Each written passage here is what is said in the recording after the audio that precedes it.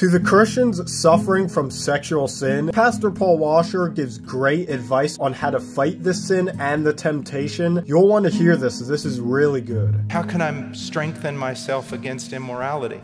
And young men say, well, you know, that image or that type of thing, it's calling for me. Yeah, but what is that? It's a perverted counterfeit. It's digital. It's made out of paper, maybe. It's sick.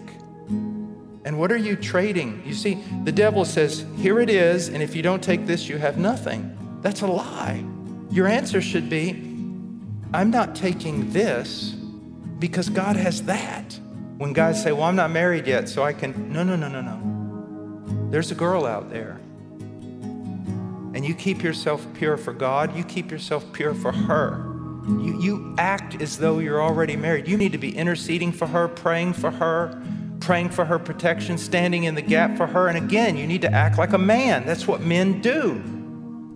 And so one of the ways you overcome these offers of the counterfeit and the perverted is by faith in what God says about his character. Son, I have a plan for you.